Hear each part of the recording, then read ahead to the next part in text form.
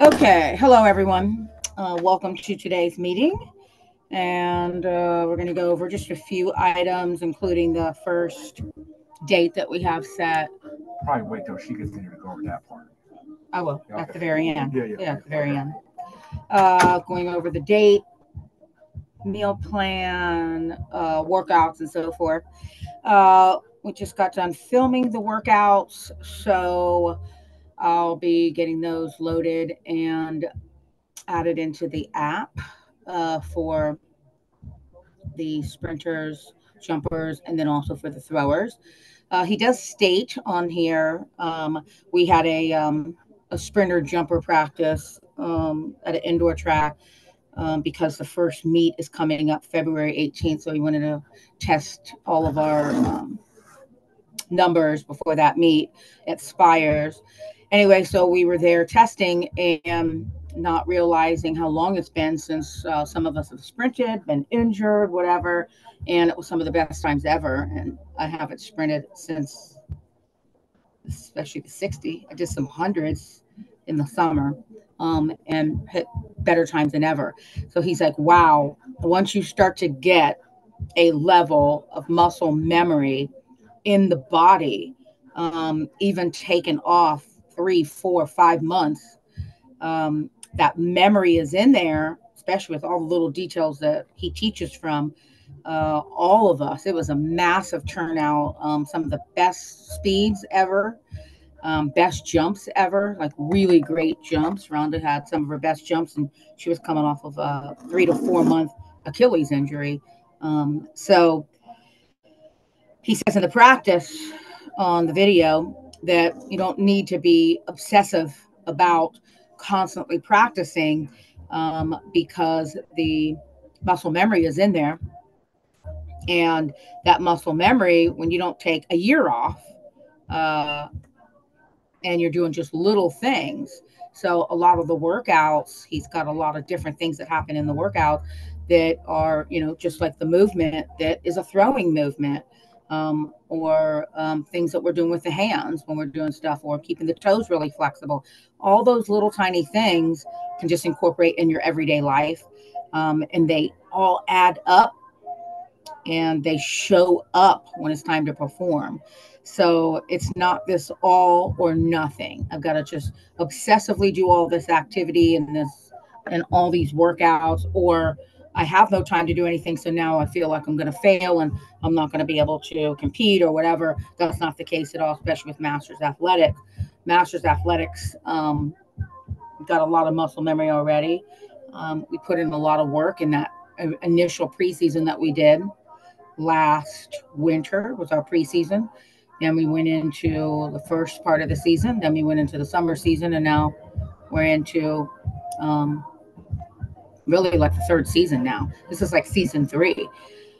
So, and everyone's just form looked incredible. Takeoffs, jumps, the steps. Rhonda gave me some good tips, even on the high jump that I just kept trying to get a number. And she's like, just skip that number and don't tell them. It worked. It worked. It was beautiful. So, all these little things. And like Brittany and Rachel were working on the blocks and so forth. So, all these little details, that's just know that we don't have to put in so much obsessive focus like we did all the way from last winter till this summer now. And he's worked on so many little details. Now if you've got to heal something, you can work around it or so forth. Just the little things that happen in the workouts, in the practices that we film, in a live practice. Even, if someone can't make a practice, I'll just train you when I do you in a one-on-one. I can do those items on you in the one-on-one session, so you really don't miss those at all. So, and that's really what he was talking about when I was filming him do the practices yesterday. So I'll be loading the practices this week, so they'll get loaded in there, and you'll have those to actually start working on and just incorporating those at any moment in time. Like I've told different athletes, like when all I have is 10 or 15 minutes, I'm like, well, I'm just going to do the two moves from the workout, whether it was put a bar behind my head and just do, stomps where I land on my ball of my foot, or I'm going to just do the trunk rotations, throw those trunk rotations in, a couple rounds of those. Don't think it has to just be like this solid workout. That's my track workout. Little tiny things add up no matter what. They 100%. It's just like saving 10%, 10%, 10%, compound the interest. The shit racks up. It's the same thing with this. All of us feel really secure that I can actually start to compete again, because we got so many details and you guys had to watch over so much, make sure every single detail was focused on. Him and I really couldn't compete at all this whole past year. We had to just like make sure all the little ducks are actually able to start to be more self-sufficient and turnkey, and that's where we feel now. We definitely feel it with powerlifting. So it just feels so easy with powerlifting. Well, that's how track's starting to feel now, which feels great. So we can actually, get some of our competition back in. Meal plan 50 is the meal plan that I loaded for. We loaded that for January. It is a very, very, very strict keto plan. It is for dropping body fat. Throwers cannot have trunk fat. It is a no-no. So it's the number one spot you've got to take that body fat off of. So that's why keto is imperative for throwers. Obviously, body fat doesn't work well with jumping. High jump, especially long jump, and pole vault. The body fat has got to be down. Pole vault, you definitely got to be down in some single digits, to the early. So between 9 and 11 to 12%. You do not want to pull up 19%, 18%, 21% over a pole. No fucking way, going flying in the air. So body fat throws off the mechanics of the body. Muscle does not throw off your body mechanics. Body fat does. You can see on my, what do you call it? I put all over. I was so sore. I couldn't even fall asleep Sunday. I was so sore. Anyway, but body fat throws off your mechanics. It throws off trunk rotation. It throws off your body's capacity in a sprint in order to lean over and come back up easily. Throws that off. It gives a delay in your capacity to get back up upright when you're leaning over. It fully throws off high jump and long jump, being able to get aerial, being able to soar. That's all completely thrown off by body fat. So keto, I'm going to explain that. I'm going to give a really detailed explanation. So those of you who think you understand keto, I'm still going to explain it deeper. Most of the time, the masses definition of keto is like Atkins and bullshit like that. The type of keto that we're talking about, that I've got in the meal plan, is athletic keto. So when it comes to ketosis, there's either glycolysis or ketosis. Okay. So glycogen, carbs are all the same street. They're 71 north. Okay. Notice how you cannot get from 71 north to 71 south. They go in opposing directions. Ketosis is ketones, which ketones come out of open fat cells. And that comes from fat. Okay. So when you eat in your mouth a carb, I was explaining to Mike, carbs and fat are like on and off switches in the body. Okay. When one switch is on, the other one is off. If you turn this one off, this one will automatically have to turn on or you'll die. Okay. The body is conditioned. It's not what we were raised with, how we were formed and lived our lives for the last 300,000 to 1 million years. We lived in ketosis for all those years. We were not glycotic animals, beings. We were ketogenic animals, meaning we had to hunt for what we ate. So that means you were running, chasing, stalking with no food. You're not eating when you're doing that. So you have an empty stomach. So that's fasting. Then you do the labor, the sprinting, the javelin throwing, the stabbing, the cutting, the lifting, like lifting weights, squatting, carrying all this weight on your back and get it back to base camp. So it was an extreme ketogenic way of life. So there was long periods of fast, hunting for meat and fat, and there was no grains. There was no grains being eaten. Very rarely in season would they find some kind of berries or fruit. So the bodies, if you look, Aborigines, you look at all of them, all of them have six packs. So their bodies are fat adapted. So that's what this lesson is going to be about. Fat adapted means the light switches on burning body fat for fuel. Okay. We cannot burn carbs and body fat at the same time. It's a complete fucking lie. It's just marketing. It's bullshit. It sells bodybuilder products when people that are in the ads are on gear. They have to eat a ton of carbs and calories, or since they're injecting gear, which is just steroids from another wild animal like a bull or a horse, that urine, which is what a steroid is in the body, is making the metabolism so fast, it'll eat their muscle off their bones.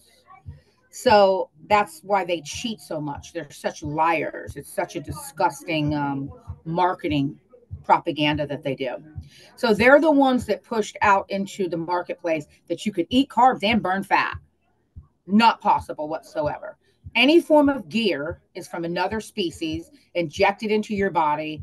It speeds up your heart, speeds up every single part of the body, and it will catabolize. It will eat your muscle down if you don't eat a ton of calories. So they feel like they got a leg up on other people when they can eat all these fucking carbs and still have a six pack. They can eat all these massive amounts of calories, and people are pretty much starving when they try to do stuff naturally. So you cannot have the light switch on for carbs and the light switch on for fat burning. They don't coexist. One switch turns off. So ketosis is the body has to empty out, like a gas tank, has to empty out all your carbs. Okay. So it's going down, down, down, down, down, down, down, down. So when you're eating carbs, whatever those carbs are, I don't care what they are, when you're eating them, the body in the blood has carbs floating around everywhere. Sugar, sugar, sugar, sugar, sugar, sugar, sugar, sugar, sugar, sugars all over the bloodstream. The body says, okay, let's make some glycogen with this. We'll put 250 calories in the liver. We'll put about 600 in the muscles. We'll put some up in the brain. All the rest is going to go in the fat that we don't need to use. Then every time you eat and you put a carb with your meal, body says, oh, we're total carb centric. All we do is burn carbs for fuel. And every time we get on the treadmill, we're just burning up carbs. And every time we run, we're just burning up carbs. Every time we do everything, it's just carbs. And carbs don't burn fat. Eating carbs do not burn fat at all. So if you lose weight, you're losing muscle a lot. You're losing water weight, and you just look scrawny, but not built. And you're not as strong. The brain has to think, and it can only think on a form of glycogen, either from carbs or when ketosis starts, a ketone is something that the brain can think off of. But in order to get to a ketone, the body has to open up the fat cell, get out, pull that out of there, and it says, oh, we can use this thing. That's what we can use. And then the brain can start thinking again. When your body is carb adapted, it means all it does is burn carbs for fuel. That's it. Every single move that it makes, every action you take is just all carbs. There's no fat loss with that, water loss. You have to cut your calories way, way, way back. And you are a carb burner. Okay. Ketosis is when you turn off the switch completely. It's 100% turned off. No carbs are coming in that are going to trigger the light switch to be on. And you're forcing the fat cells to open and get the ketones out of it. And then the body says, now I can use this to think, to lift, to move, to just do everything I need to do, to burn fat. That's why carb eating doesn't make you hot, doesn't make you sweat. Keto, when you're in ketosis, you'll eat some hard-boiled eggs and some nuts, or hard-boiled eggs and some bacon, and you'll just start perspiring. So, and you will notice this. If you haven't done it yet, it will happen the longer you stay on it. So you're not sweating on carbs, but you're sweating on ketosis and ketones. So when one switch is off, the other switch is on. Both switches can't be off. Both switches can't be on. Both switches are off, you're dead. So there's no way you can do that. But both can't be on. So fat. And the second, so if I was to overeat a big bowl of cereal or any kind of high carb thing, I would immediately get out of ketosis. It'd be over. So it would, all that hard work I did to get into ketosis would be wiped out in one fucking wrong move. So that's how serious it is. And then the body just snatches back onto the carbs, and the body says, oh, good, we're back to the easy shit again. We don't have to do all that hard work to break down body fat. All right, now we're going to make you crave carbs like a maniac. So that's why it's important to understand, based on how you want to look and how you want to perform, ketosis is the way that you should live your life. So for the most part, you're living your life that way. You want to become fat adapted. So getting into ketosis can happen after about 4 or 5 days. You can have about 4 days of hell, feeling nauseated. I was nauseous as hell. And that nausea is because all that fat is coming in. The body's like, I'm not used to breaking all this fat down. This feels, you're making my stomach hurt. You're making me feel nauseated. That's good. You're moving in the right direction. Your body's burned up all the carbs. And now it's like, okay, you want us to actually start to use ketones. This is a nauseous process. We're just not used to it. Then after by day 5, that goes away. And the body's actually starting to produce ketones from fat. So now you begin to just the baby level of turning the light switch on, and you're becoming fat adapted. So fat adapted means the body says, I want fat for fuel. I'm not craving carbs anymore. And so until that moment happens with the cravings for carbs, you're not in ketosis yet. You are not fat adapted. Your body's just like, I don't trust you. I think you're going to go back to those carbs. I'm going to keep tempting you. And you're just like, shut the fuck up. Shut the fuck up. You're not getting any carb. I'm giving you more bacon, bitch. I'm giving you another burger. I'm giving you what you don't want to eat right now, some pork rinds or whatever. And then all of a sudden it just starts to go, I'm not hungry anymore. That means the body says, you got plenty of fat. So when appetite goes down in ketosis, you are eating. You are absolutely eating. You don't need to bring it in through your mouth. Your body is now opening up fat cells and taking out every single calorie that it needs. Every single calorie. Every single thing to think with. Every single thing to move muscle with. Burn body fat. Burn skin. You cannot burn skin with carbs either. Carbs bloat. Carbs inflame. Protein does the opposite.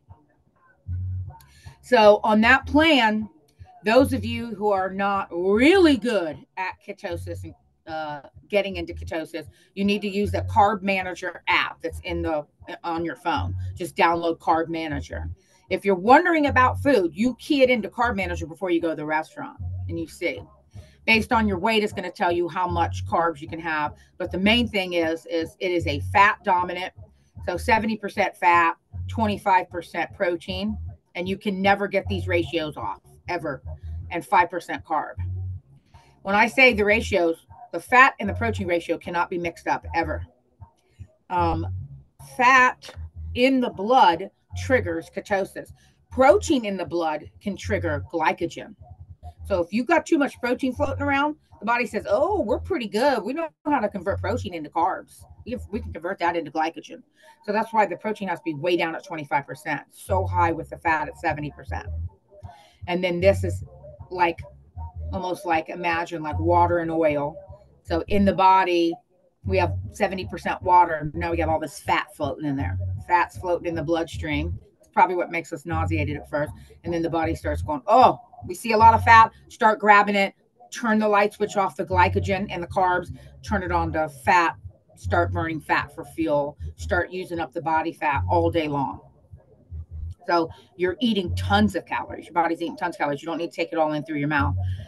So that's the understanding I want you to have about ketosis and why it's so important. So another thing about ketosis is the way that the body works. So let's just say, like, this is the side view of you. Okay. So this is you, the side view. Here's your stomach. Here's your ass on this side right here.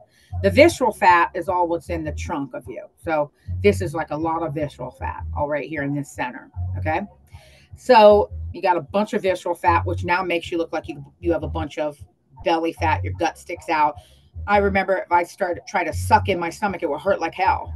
hurt to suck in my stomach because I had so much visceral fat in here. When I tried to suck my fat of my stomach in, the visceral fat was just so big, it would hit the organ and hurt my diaphragm, hurt whatever. So when you get into ketosis, the body is going after this shit first, this really dangerous fat, which is your visceral fat.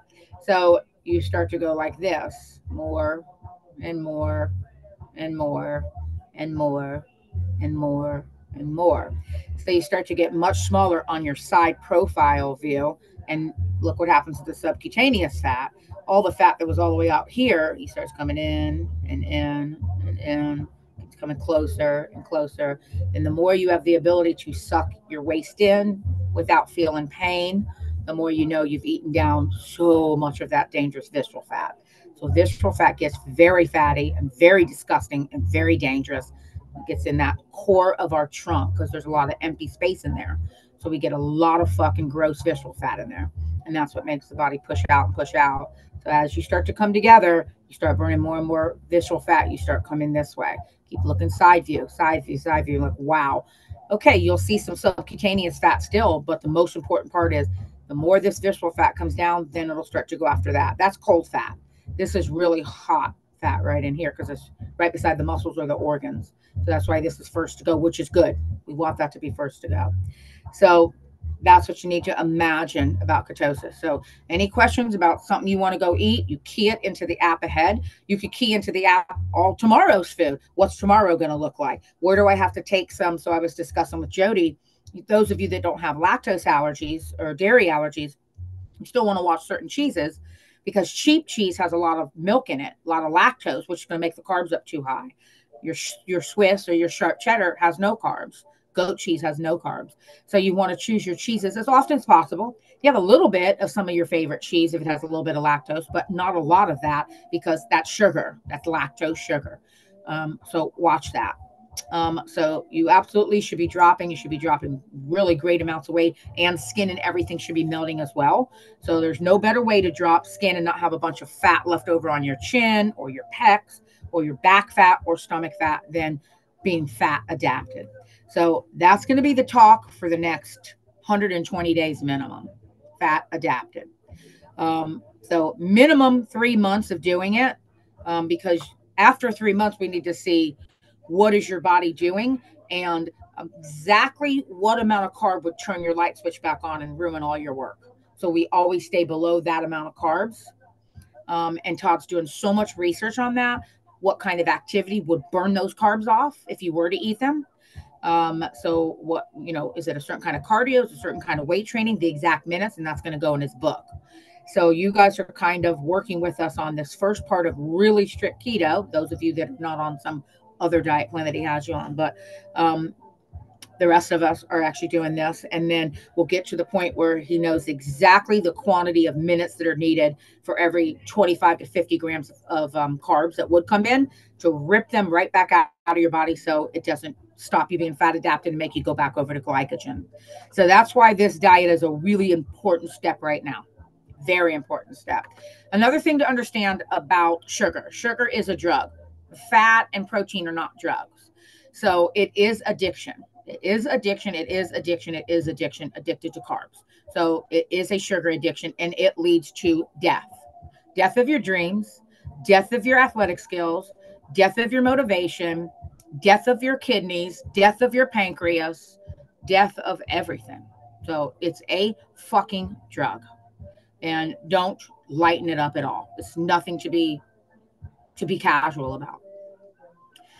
Okay. So went over that, went over the thing about throwers and trunk rotation, went over about jumpers. Jumpers have got to get to superior levels of body fat, not just on the Arbo scale. He's got to be able to test your body fat as well. You want to get to a superior body fat to just know that you don't have anything weighing you down that's like slowing you down from being able to just like climb in the air when you're doing, long jump or high jump and so forth. So I want to make sure of that. February 18th is the first meet we're doing at Spires. So that's good if that's in Ohio. So February 18th at Spires. So just mark your calendar for that. Okay. And I'll update that also. I've got a have my assistant updated on the actual Amp Up site as well. Um, okay, let's see what else he wants me to go over with you guys. Wanted to congratulate Kim. She's had her 1 year anniversary. So Kim is at her 1 year anniversary downtown, which is wonderful. So her downtown location has hit 1 year this week or whatever. This week is her 1 year anniversary. So want to congratulate her on that with her business. She's also going to be opening up a Lewis Center location probably the first quarter of this year. So she'll have her second location. Then Rhonda said that there's a thing called a pop-up shop that we can do at Chase in some big wide open area at Chase. So put a little Amp Up pop-up shop in there. So that could be something that we want to work on in the springtime as well. So that's kind of a big deal. Another big deal in the news, we have been selling our bars and shakes and detoxes out of several small town and small nutrition stores and coffee shops, military stores, all those kind of places. And we are just getting wiped out at all of the Supzillas. So the bars are going crazy. They just, as soon as I deliver, gone. I got to come twice a week.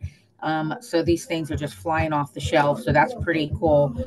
Making Jody just busy as a bee, making all this, doing all this baking and so forth. So we want to keep expanding that as well.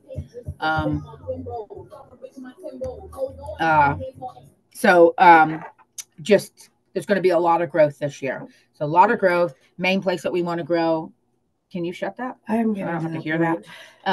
Main place we want to grow is in the small towns, in the small town locations of little nutrition stores. There we go. Small nutrition stores, no franchises because they have too many rules and too much control. We're about to go into a really nice, gorgeous gym in Zanesville, Ohio, called Southtown Gym. A client of ours was a client for 20 years, Monica Freer. She's a trainer there now. So they want to have the entire thing there. So going to finish working on that this week.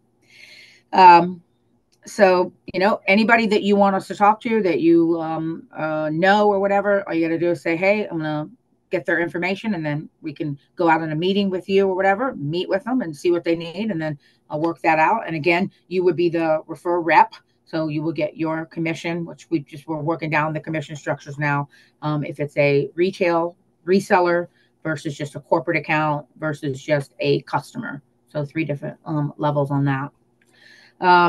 Okay, so those are the main things. Now he wanted me, and I said the thing about Kim, unless you want to say some more stuff about Kim. I said that's her 1 year anniversary this week. Yeah.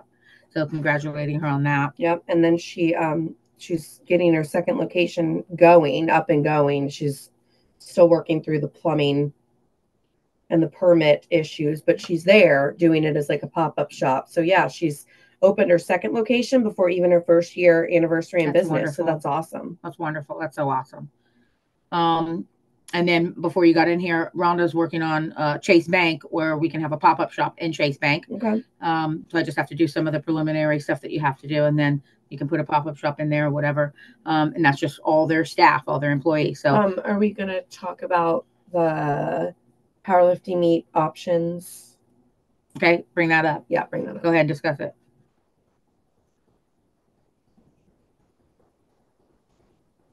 Oh, me? Okay. Yeah.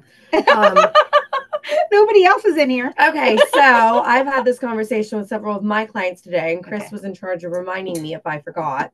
But I had several people asking that, mostly the ones that are not involved in track, because they're focusing on, okay, first of the year, what's my next goal? And, just wanting to put the powerlifting meet on their calendar.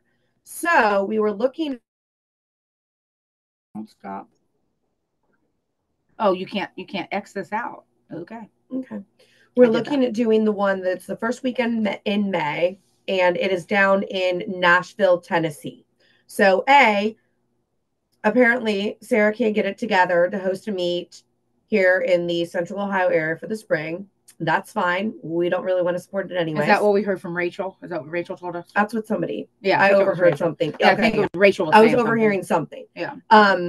Either way, it's not on the calendar, and the fact Correct. that it's not, they couldn't secure the dates yet, so she's still trying to do something. So I don't know if there's an issue with like the gym or whatever, but I asked Rich, and he said that they're still having some scheduling. Okay. Yeah. So I thought somebody messaged them to, get some solid communication. But either way, we need to put it on the schedule because we have a lot of people with other commitments. And everybody kind of needs to get on their training programs. And then we also have, track meets. We have indoor season ending. We have summer season that we're going to start up with. So I think it's a great idea to take advantage of this and just commit to the Nashville meet. And then if something pops up that's in Springfield, then we already have the reason why we can't go. So we love the energy at Springfield. We love how big that meet is. But I really like that we can make this statement in a non-bitchy way and also just not take part in Sarah's meet this spring. So maybe Sarah is no longer going to be the chair for it anymore. That would be even more wonderful. That would be wonderful if she can't pull this together. Yeah, exactly. That'd be great. Anyway, but Nashville in the spring, that's always just such a great time because it's always a little bit warmer down there. You can go down there, wear some short sleeves, shorts, skirts, whatever. And then you come back here to some blustery bipolar weather for the rest of May. So this How far of a drive is Nashville? It only took us it's Columbia, Tennessee, 5.5 hours. It's never a bad drive. Yeah. And it's a really nice drive and it's really beautiful once you get to Tennessee. Yeah. It's so beautiful. And going down there like Friday evening, like we all leave Friday kind of late afternoon. Yeah. And then we get there in time for weigh-ins and then everybody goes out to dinner separately, but everybody goes out to dinner. So it's just really good timing. Columbia, Tennessee is beautiful. Yeah. The venue is always beautiful and easy to get to. Yeah. And then we love getting up and exploring the more rich areas and meeting up with clients that we have down there, different celebrity clients that have moved down there for the industry. And then just going to brunch on Sunday or whatever events they have going on. So I just like that whole experience. Yeah. Yeah. Cool. So that's May 4th, Columbia, Tennessee, NASA. So we're pretty much done with USA Powerlifting for a minute. It's just more fun to actually go for those records. And I love to be able to manipulate the math for the records. It just wasn't as fun with USA Powerlifting. And just the team spirit aspect of it. Yeah, like we said from the beginning, I love the what we value and what we really want to promote is that team spirit, that culture of being on a team and cheering for everybody. Yeah. And, we kind of brought it to USAPL, but at the same time, that's not really what their culture is. Yeah, that's so true. And I don't like all that rule following. I feel like we're not like all that rule following. I feel like we are celebrated more within the NASA organization. So and it's, you're here to be celebrated, not tolerated. Yeah, absolutely. Absolutely. Chris, you have some other stuff to say? No, I just can't figure out how to mute myself again. The button disappeared. The tech wizard. Any chance when I'm on my phone? Can you? You're on your phone. Oh, probably. Oh, mute. Should I mute her? No. Okay, let me see. Oh, I can mute you. Okay, I got you. I got you done. Okay. There we go. Thank you. At least your dog didn't bark.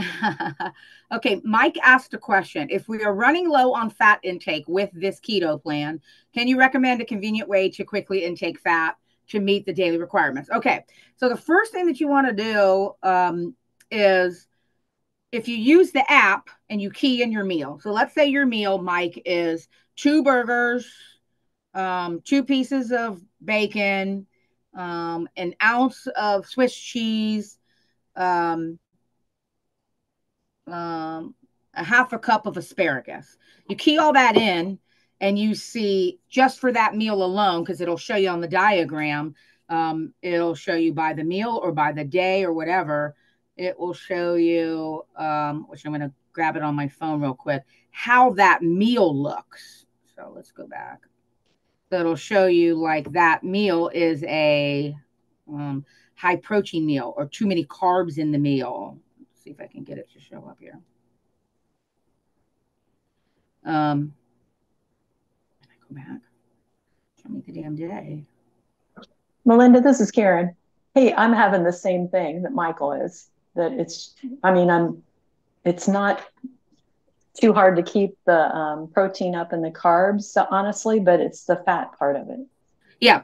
So you want to make sure, like, let's say that you keyed in that you, like I said, 2 burgers, the bacon, and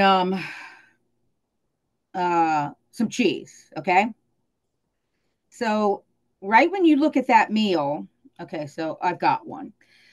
So if this meal says Meyer pork rinds, no carbs, 320 calories, 2 ounces, rotisserie chicken, no skin, 160, 1 carb. Breakfast total is 480 calories, 1 gram of carb.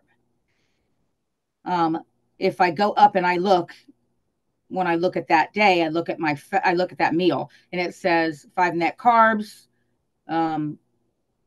It'll tell me what my fat grams are and my protein grams as well. And so when I look at that whole thing, I go, okay, this meal itself does not have enough fat in it. You immediately get some olive oil, get some guacamole, get some coconut oil, get some butter, real butter, or we use Melch, which is a vegan butter that has no soy in it. Get some goat cheese, put it on the burger. Put the olive oil and spices in your vegetable. Put the 2 or 3 tablespoons, and then boom, it goes up with more fat. So you don't have to worry about super fatty foods. Just add the coconut oil, the olive oil, or some guacamole to it. And like I said a little earlier, just be careful of cheeses that have too much carbs because they have too much lactose in them. The Swiss cheese has no carb. The goat cheese has no carb. Sharp cheddar has no carb. So try to stick with those cheeses that are predominantly fat cheese and not a higher carb cheese. If you are going to eat one of those cheeses, just make those ounces smaller. Lactose is sugar. Lactose is sugar. Yeah, that's what I told them. Yeah. So that dairy sugar makes those carbs go up too high. So whatever you plan on eating, go ahead and key it in, and then just look at it, and then it'll give you the little whether the meal does. Let's see if I can get the light away from there. Whether it's the meal. Just one meal will immediately show me, and it goes, okay, you've got 72 fat, you got 131 left, you got 87 protein, 105 left, you got 8 carbs, 21 carbs left, or 13 carbs left. Sorry, 13 carbs left out of 21 that I can have. It's showing me if the meal itself is a higher fat meal. So by the end of the day, that yellow, which represents fat, I need to be almost all that done. So that's critical. You never want your protein beating that fat circle. So do not let the protein beat your fat circle. At the end of the day, sometimes I have no protein left. So all I can do is cheese. I can do olives. I can do cheese. If I did a little bit of walnuts or pork rinds. So those are the only things I can find that are solid fat. Sometimes your fat is used up and you need a little bit of protein. Then that's a piece of fish because there's usually no fat in fish. Or chicken. So this is what you'll learn. Chicken has fat. White meat. It has fat, when you're out whites. So, but always remember, if you end the day not getting all your protein in, not getting all your net carbs in, that's always a better day than not getting your fat in. Does that make sense now? Okay. What percentage? Yeah, it does. Thanks. Yeah, thanks, Melinda. Yeah, I'm close to my protein goal using the app, but very deficient on fat. So I was just looking for, after I've eaten that meal, is there something I can quickly supplement? Nuts, MCT oil, and you suggested a few, so that's very helpful. Yeah, and it could go right in the meal you're eating, so you could just add the butter. Like my steak, I had a wonderful steak. There's pre-steaks at Meyer's, filet steaks. They're fantastic. They have no fat on them. They taste really good. And I just made my own butter with garlic, fresh garlic, and put that all over my steak. So I could get 2 or 3 tablespoons of butter right there on the steak.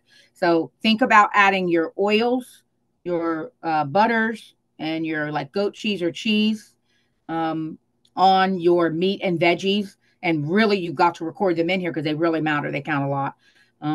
And just use that always when you're eating. And like I said, the pork rind, little bit of walnut, and a certain cheese that has no lactose. Those 3 are like and an olive. Those 4 are like fat that don't have anything but fat in them. What percentage under each of those 3 categories is acceptable for us to stop with at the end of the day? Well, I don't know what you mean by that, but 70% has to be fat, and there's no 2 ways about it. So what are you trying to ask about that? 70% fat is, you've got to get to 70% fat for your day. I know you said that with that, but like the carbs, you said it's okay to go under with the not okay. You want us to get as close as we can. But yeah, if it's like 5%, like if we're supposed to have 10%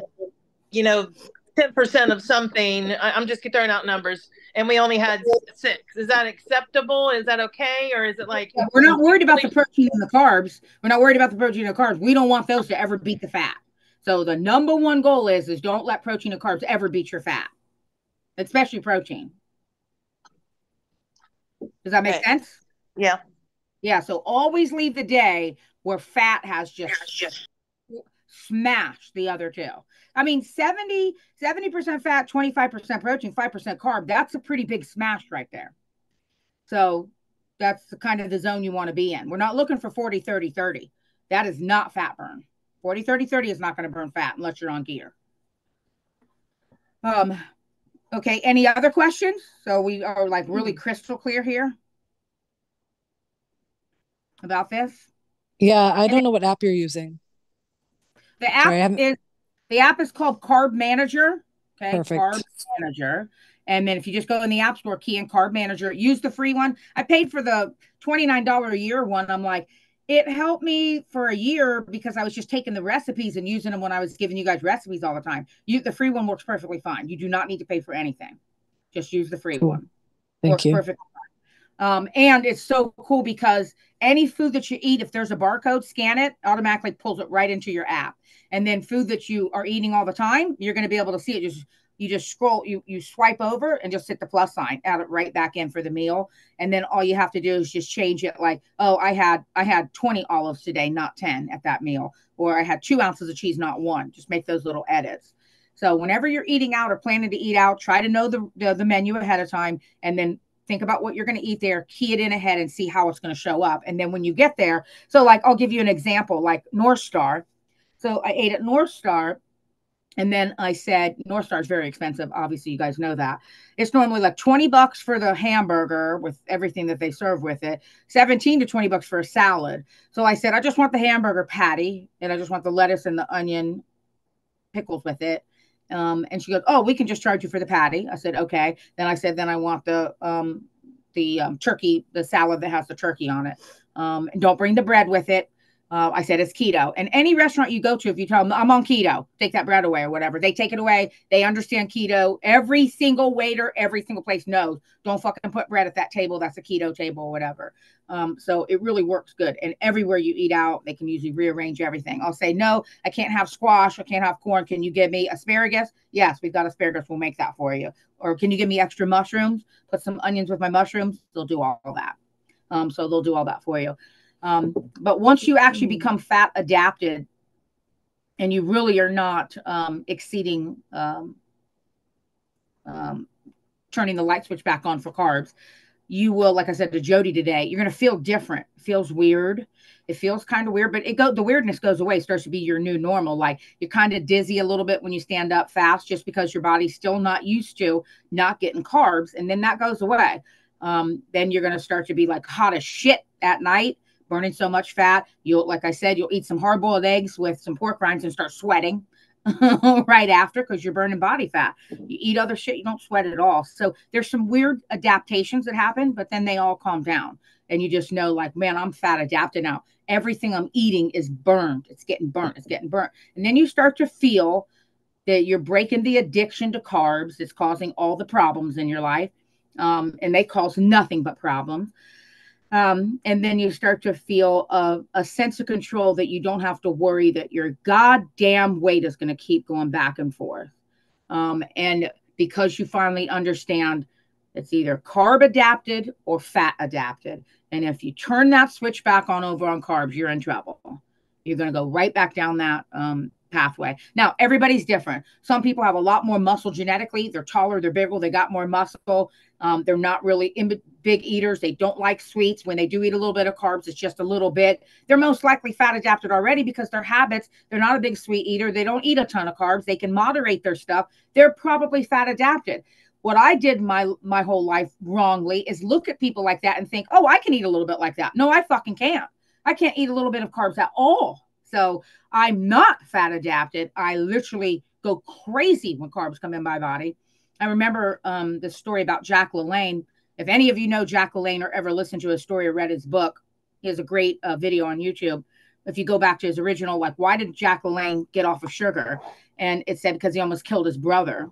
He said his face was broken out so disgusting all over his back and his face. He was getting teased all the time. He was wanting to kill people constantly. He almost killed his brother. They were wrestling. And he lost his shit on his brother, and his parents said, we're going to have to put you in a mental institution. And then finally he met somebody that understood the diet and said, you cannot handle sugar at all. From this moment forward, you are not to touch a speck of it. He said every ounce of his acne went away within 90 days. He was his normal, competitive self with no more anger issues, and he never touched it again, ever. So that was Jack LaLanne's entire story. So he said I was a junkie, like a crackhead on sugar. And that's exactly what happens in my bloodstream. So, and I've never been fat adapted in my whole life. So I really don't know what it's like. So this is the journey now.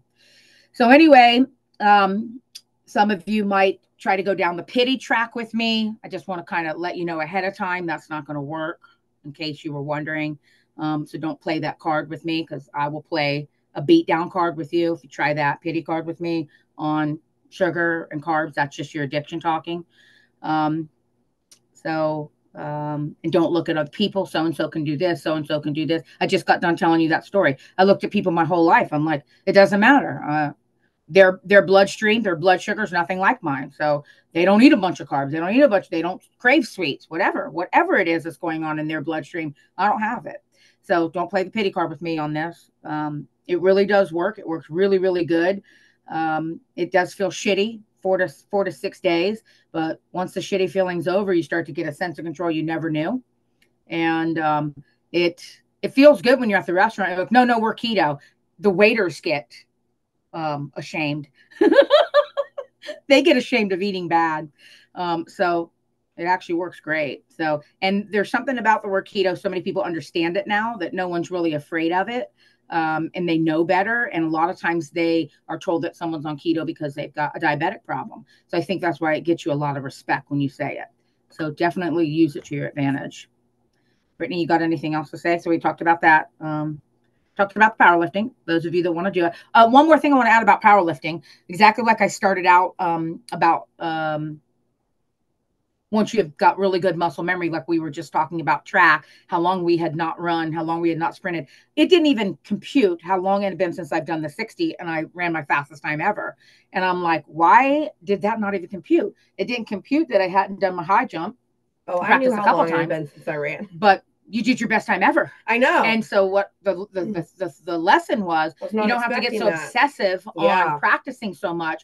You've already built a base of all these muscles and all this muscle memory and all this form that just like powerlifting, we don't, maybe 4 weeks out, we can just look at your lifts 4 weeks out and then just do. Yeah. I don't want you to think that it has to be this big, huge, gargantuan amount of weight anymore. If you're just like, yeah, I want to do the meet. I want to make sure I'm still strong. I still keep all my juice, but it's not like you have to compete from the last time you competed in powerlifting. It's just a means to an end with everything you do just to hold on to all your good muscle and all that kind of stuff. And I will say, as a master's athlete, and I'm speaking out both teams here, I've always been in a very consistent habit of powerlifting. And so I understand that schedule. I understand my recovery. And what I said from the beginning is I don't understand and I don't have any experience with what the training schedule is of a master's track athlete and what my expectations should be. Then the more I was meeting people at meets and talking to them, especially all those guys that, you guys have all met pretty much at the track meets at this point. And, a lot of them are also track coaches. And so they have a lot of background in this. And I've, just been chatting with them at the meets, and then, we're Instagram friends, and they're like, hey, I saw your practice. Da, da, da. So anyway, from each of them, basically, they don't train multiple times a week. Yeah. So some of them, like, remember the hot bearded dude? Yeah. He was like, you're talking about Dean and the no, remember the hot bearded dude that Todd was like, who's that guy? And then I was like, oh, he's a former NFL player. Hot bearded dude with the yeah. So he was like, no, I only trained for like 2 weeks before coming to that nationals meet. He's like, I barely ever run or sprint. And he's like, I actually barely even lift weights anymore. He's like, the majority of what I do, because he has fibromyalgia, he's like, the majority of what I do is stretching. He's like, I'll go to the gym and stretch for 2 hours a day and do all of that anti-inflammatory stuff. But he was a college track athlete, so he has all that muscle memory. Yeah. So now, understanding more just about masters athletics in general, I can say when I was going to the track 3 times a week, my first year, that was too much for a master's athlete. Yeah. And so, there's so many things that we say where we're like, we're not going to talk about age. We're not going to use age as an excuse. But like I was discussing with Todd today, there's also certain realities that we have to just accept and live out and attend to.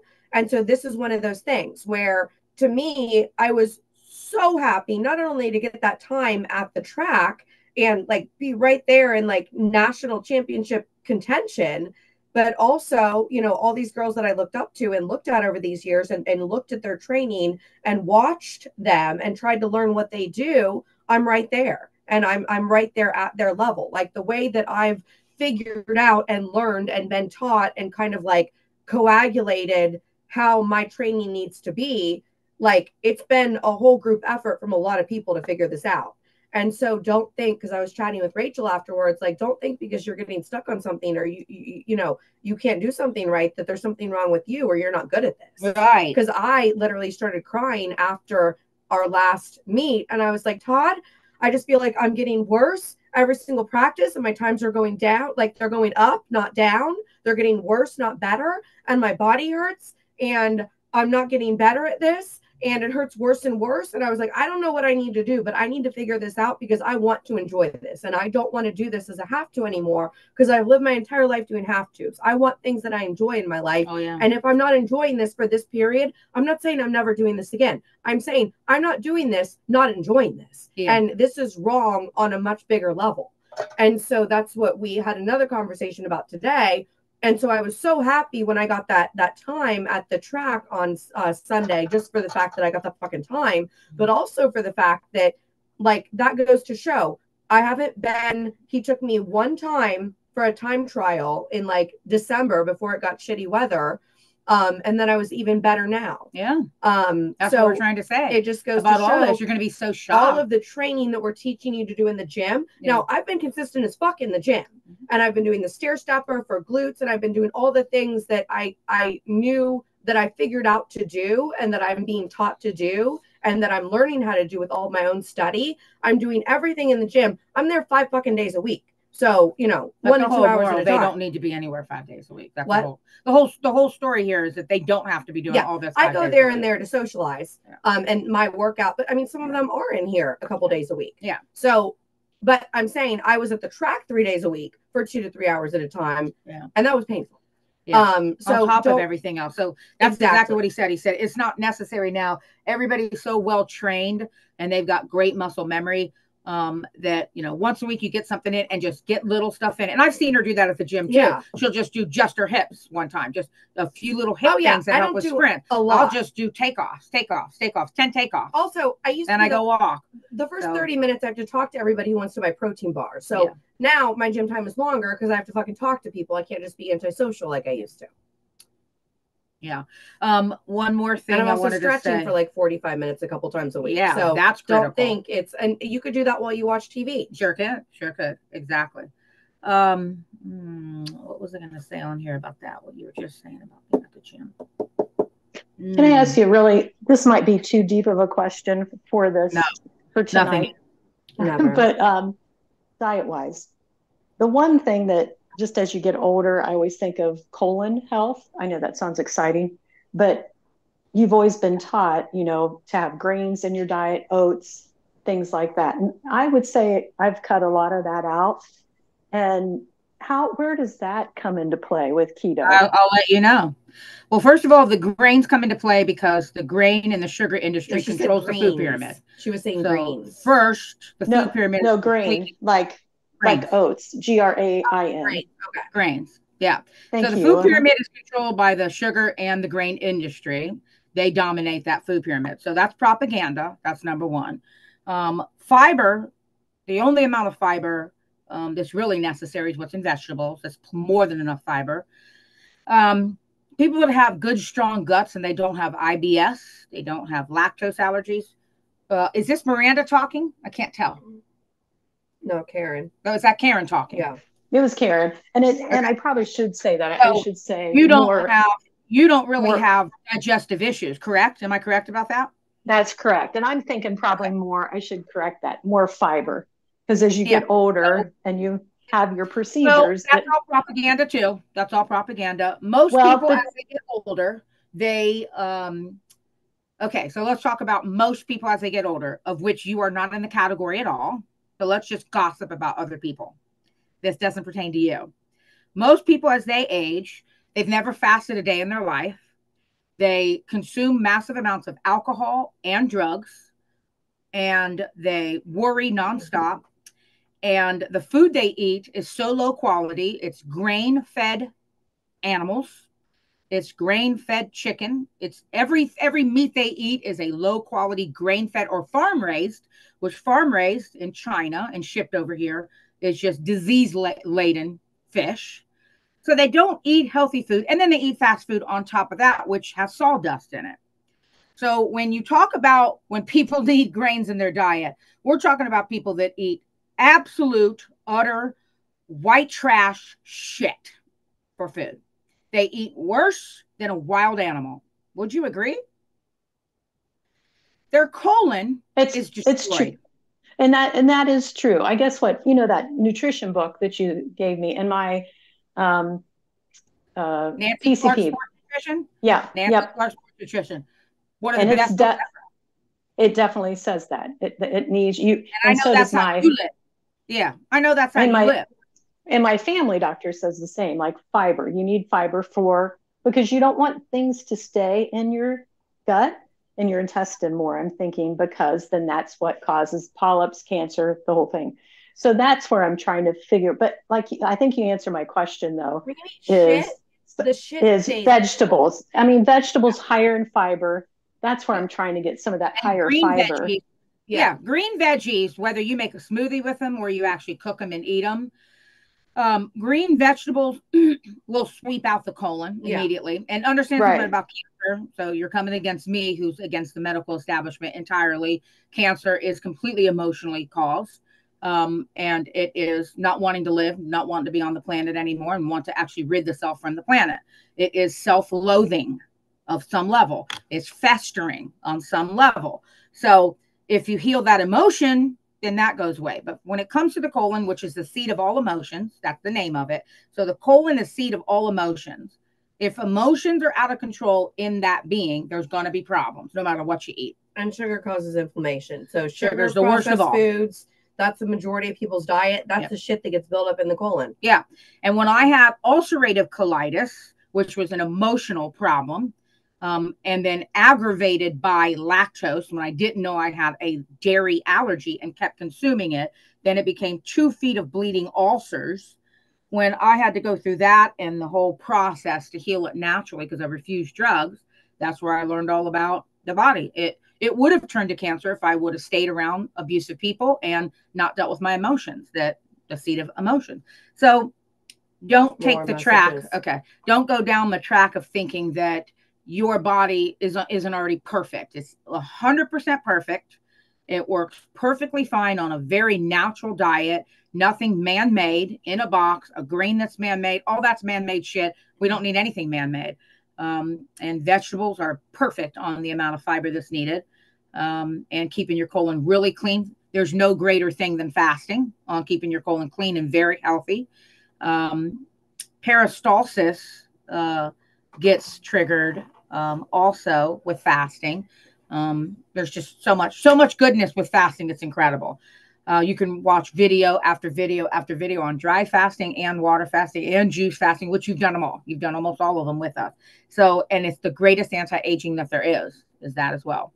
Let's see. Let me see. Todd has a few of us on pre, pro, and post probiotic. Chemo messed my gut up, and this is a huge help. Absolutely. Rachel said that.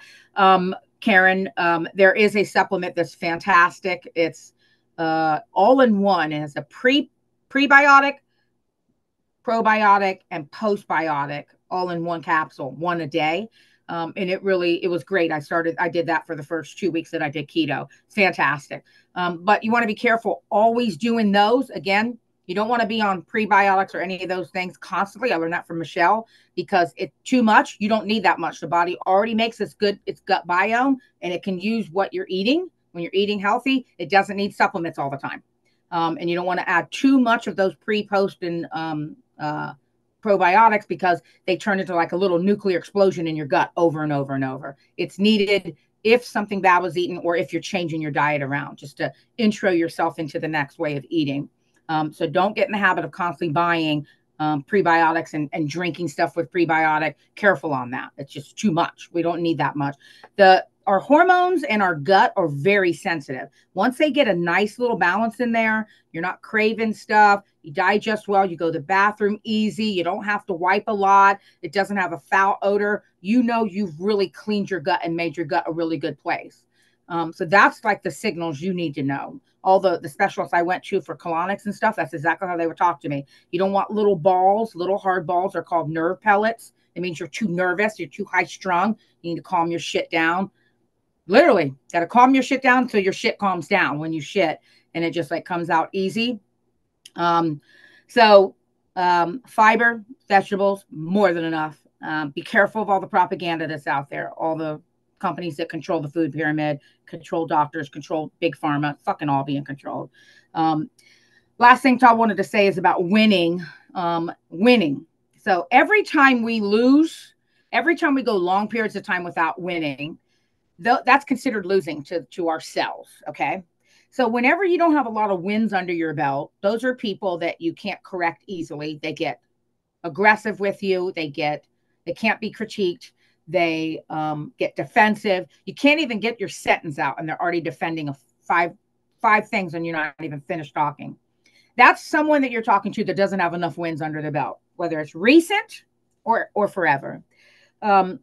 If it's of recent, they're going to be defensive.